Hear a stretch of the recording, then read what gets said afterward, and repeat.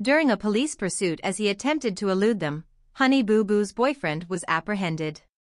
Surprisingly, Alana Thompson was in the car with him when the police chase started. What exactly led to the boyfriend of the 17-year arrest?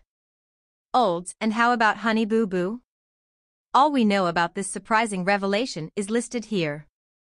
Drawlin Carswell, the boyfriend of Alana Thompson, was handcuffed on Tuesday in Monroe County.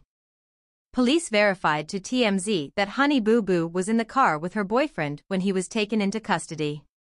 The owner of the Dodge Charger had numerous outstanding warrants, according to the police, who informed the media outlet after checking the vehicle's license plates.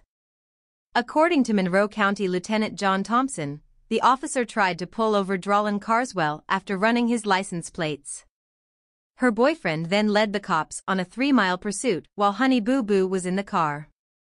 His Dodge Charger spun out in a pit maneuver, ending the police pursuit.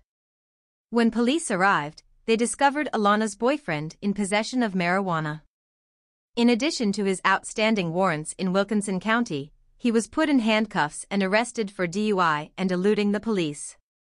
The police reported that Julian Malik Divon Williams was the other person in the car in addition to Alana.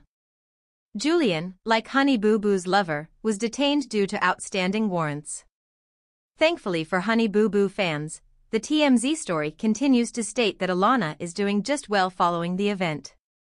She was picked up by her sister Pumpkin and wasn't detained. Sadly for Alana, her boyfriend's followers already had problems with him because they didn't like the age gap.